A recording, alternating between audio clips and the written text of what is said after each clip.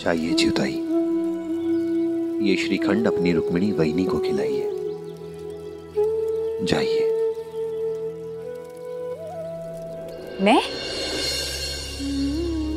मैं कैसे जा सकती हूँ वाड़े में साई? दादा को पता चल गया तो वो नहीं पता चलेगा ही। सुना नहीं आपने, मामा जी शिरडी से बाहर गए हैं। मामी जी के सिवा और कोई नहीं होगा वाड़ी में। चलते हैं ना मामी जी से मिलने, मुझे भी बहुत याद आती है मामी जी की। चलिए ना आई, चलिए ना।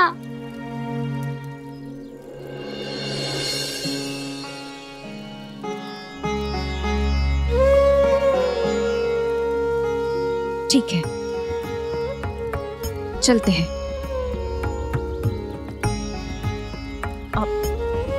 मगर ये श्रीखंड लेके कैसे जा सकते हैं? वहीनी की तबीयत ठीक नहीं है, पौष्टिक खाना बनाकर ले चलते हैं। ठीक है चिउ ताई, जल्दी आइएगा। कुलकर्णी सरकार कभी भी आ सकते हैं।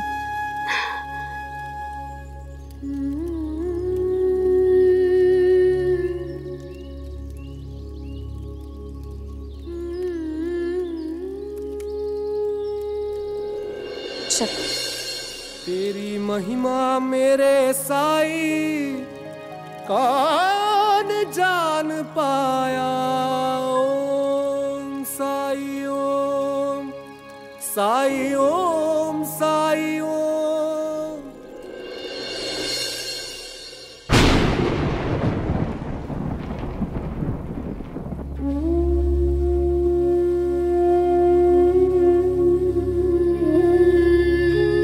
चिउ ताई, आ गई आप? चलिए, जल्दी चलिए। मुझे दो,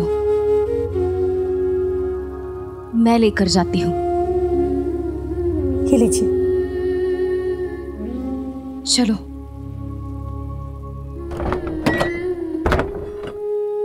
नर्मदा, मैंने कहा ना मुझे भूख नहीं है।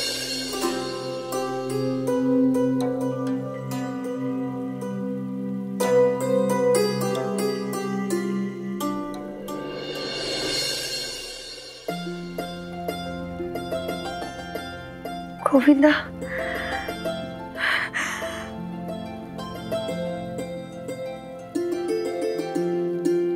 गोविंदा,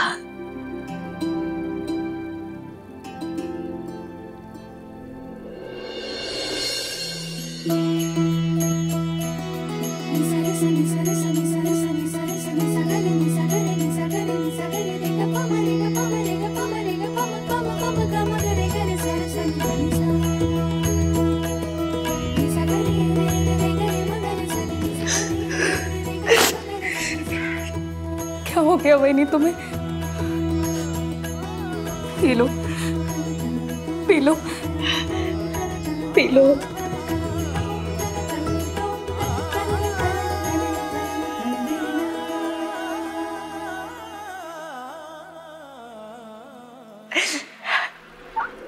आज आप लोगों को देखकर मुझे बहुत खुशी हो रही है।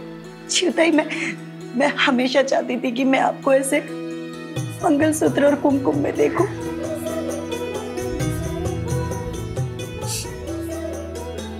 आप देख लिया ना, अब तुम बैठो और कुछ खा लो।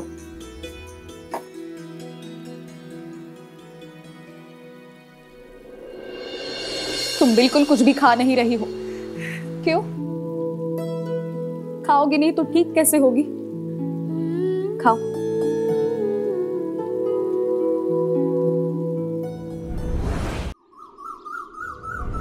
आइए, आइए, देखिए।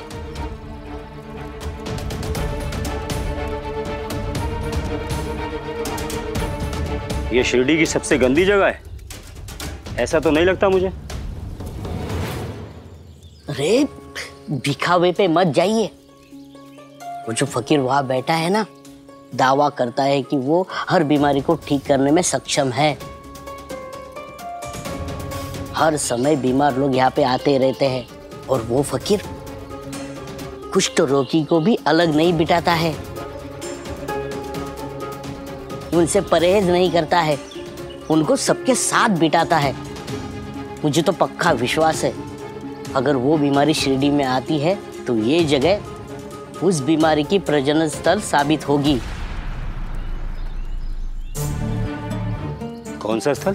प्रजनन स्थल, जहाँ से बीमारी फैलती है। इसलिए उसके पास जाइए, उसे समझाइए, अगर ना माने तो उठा के शिरडी से बाहर फेंकिए। उसे यहाँ से भगाने के लिए सरकार की अनुमति की जरूरत नहीं है।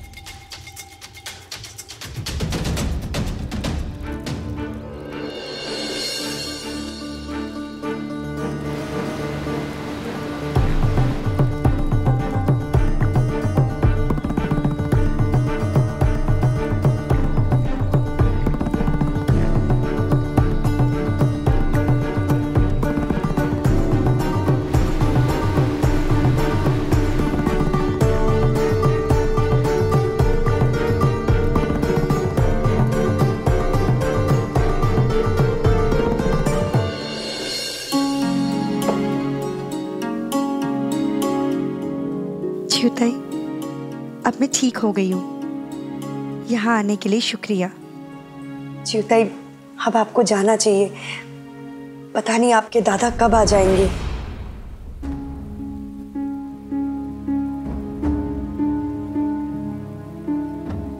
ठीक है वाहिनी, मैं चलती हूँ, लेकिन तुम भी अपना ख्याल रखो वाहिनी।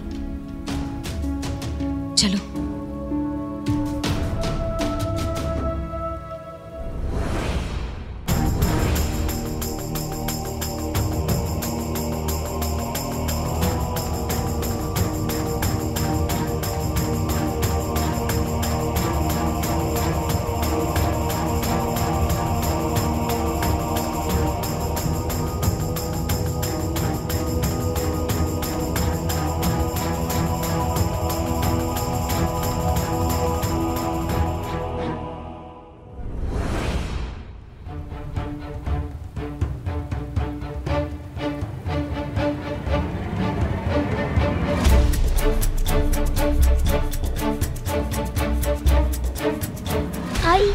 मुझे बहुत प्यास लगी है, पानी चाहिए।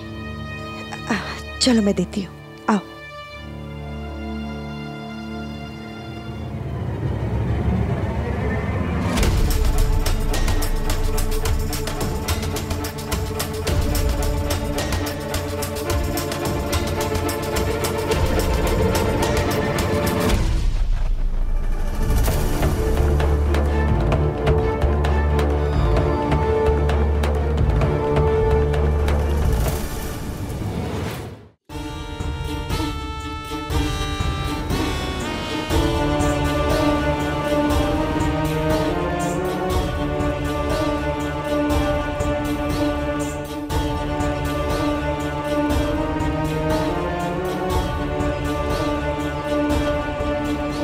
ए फकीर,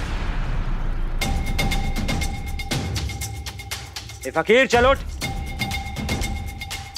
चल उठ, सुना नहीं क्या? ये हद है। ब्रिटिश सरकार के सिपाही आदेश दे और कोई ना माने। समझ रहे हैं ना आप कितना ढीठ आदमी है ये?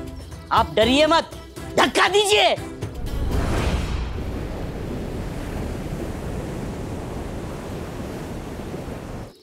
उठाओ उसे।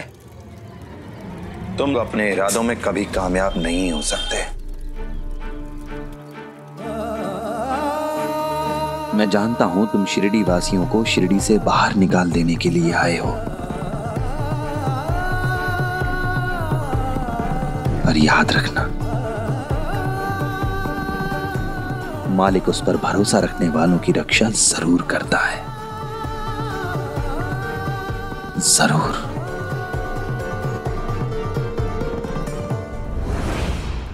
इसे कैसे पता चला कि हम यहां क्यों आए? चले जाओ, चले जाओ यहां से। शिरडी वासियों को छूने की कोशिश भी मत करना। तुम अपने मकसद में कभी कामयाब नहीं होगे।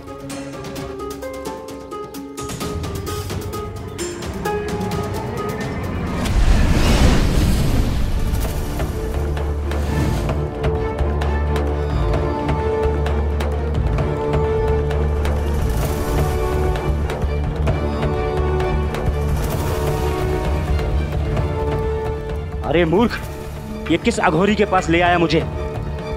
चलो यहां से, इससे तो हम बाद में निपटेंगे। आओ।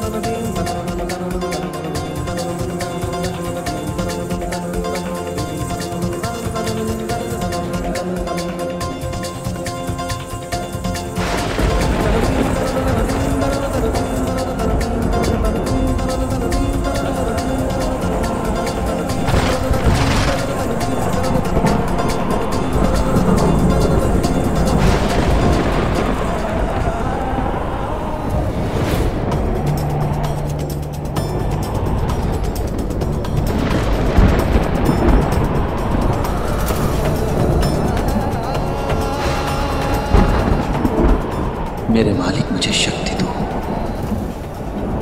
हम सबको शक्ति दो। यहां जो कुछ भी होने वाला है उससे उबरने के लिए मुझे आपकी मदद की जरूरत है।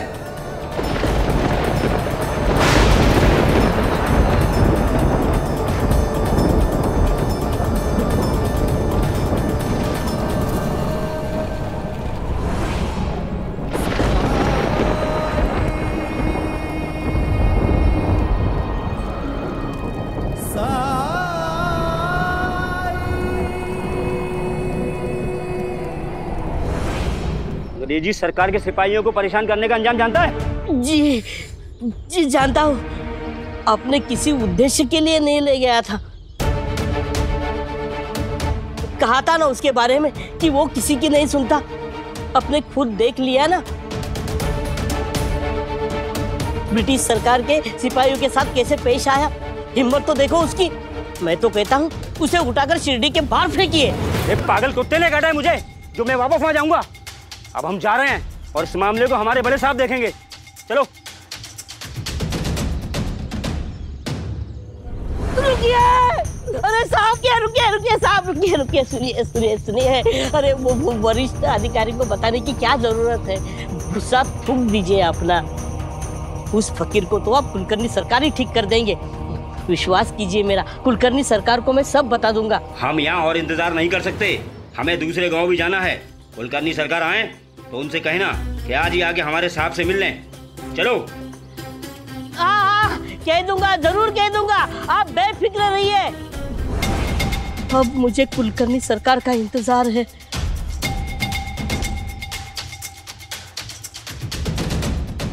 मेरे वाड़े में पैर रखने की हिम्मत कैसी हुई तुम्हारी? क्षमा मांगने आई है या क्षमा मांगने के बहाने कुछ चुराने? मामा जी, आई को चोर मत कहिए। हमें पता चला है कि मामी जी बीमार है, तो हम उनको मिलने आए थे। सांप का बच्चा सपोला डसेगा नहीं लेकिन फुटकारेगा जरूर। लेकिन अच्छों के फन कुचल चुका हूं मैं। दिखाता हूं मैं तुझे अभी। ओह, गुस्सा मत कीजिए, बेचारा बच्चा है, अकल नहीं है। ये लोग तो बस मेरे लिए चिंतित होकर मेरे लिए खाना लेकर आए थे।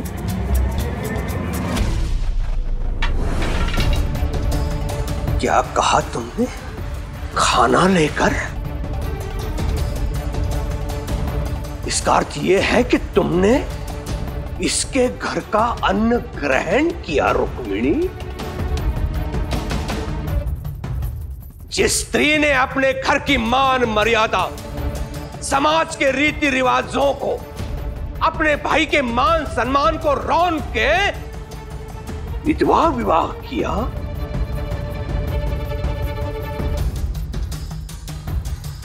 ऐसी अधर्मिनी कुलकलंकिनी के परछाई से भी आदमी बचता है और तुमने इसके घर का अन्न ग्रहण किया। रुक्मिणी, ये धृष्टता करने से पहले तुमने एक बार भी मेरे बारे में नहीं सोचा? जिस मुंह से तुमने इसके हाथ का मनुष्य खाना खाया है ना, उसी मुंह से तुम वमन करोगी। तुम मेरा गुस्सा वहीनी पर क्यों निकाल रहे हो? वो पहले ही अस्वस्थ है। तुम उसको उल्टी करने पे विवश क्यों कर रहे हो? तुम्हारी दुश्मनी मुझसे है ना दादा? तुम मुझे दंडित करना चाहते हो ना? तो ठीक है, करो मुझे दंडित। इंतजार किस बात का कर रहे हो दादा? दो मुझे सजा, दो। इसके अलावा और आता भी क्या है तुम्हें दादा? लोगों को डराना, धमकाना, उन्हें सजा देना, यही करते आए हो ना आज तक तुम? पर ये सब करके क्या हासिल किया तुमने? चुप! ये मत भूल कि तुम मुझसे बात कर रही है। साई ने सिखाया है, अगर तुम गलत नहीं हो तो किसी से भी डरने की जरूरत नहीं है। बस अब तब से धीरे धीरे हिम्मत आ गई है दादा। दादा मत कहना मुझे, दादा मत कहना। तेरा मेरा कोई संबंध नहीं है, इसलिए तू भूल गई है कि इस बाड़े में मेरे समक्ष उस पाखंडी के पाखंड का गुणगान करना अपराध है। निकल जा यहां से इसी समय, नहीं तो धक्के मार के निकालूंगा यहां से तुम्हें। जाओ।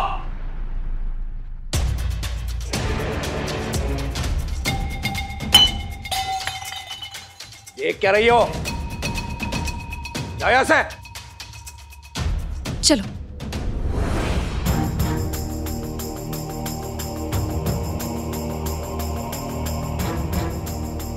क्या संदेश है?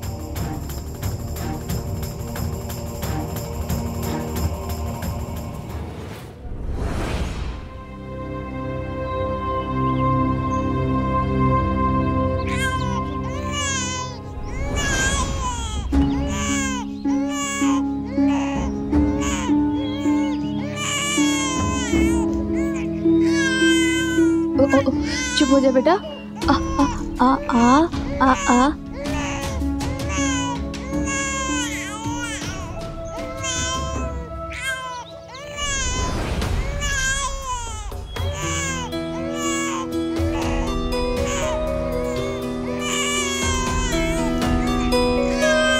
साई,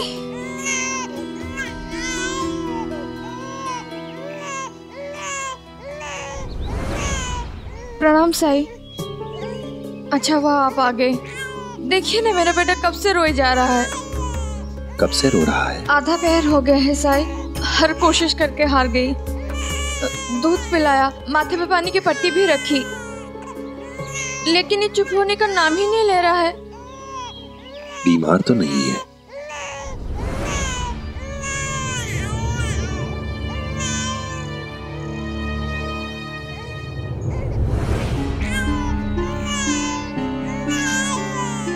मुझे दीजिए।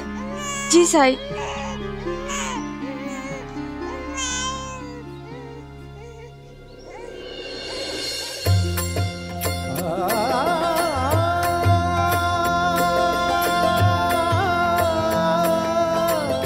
ये आपने कैसे किया साई? आपके छूते ही ये चुप हो गया? मैंने कुछ नहीं किया। ये देखिए, ये कंकड़ आपके बच्चे की कांख से चिपके हुए थे, जिसकी वजह से इसे दर्द हो रहा था।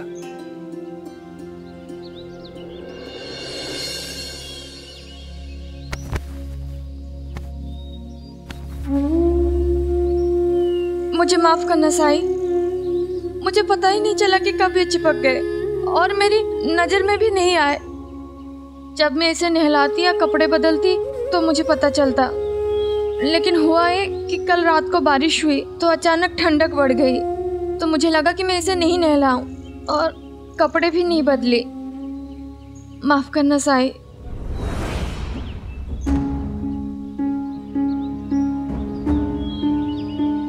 वो बिल्ली देख रही हैं आप?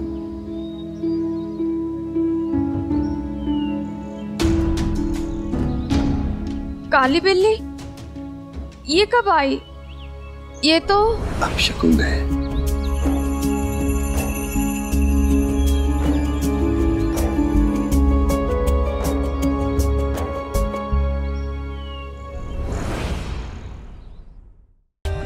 For more updates, subscribe to our channel, click the show links and enjoy watching the videos.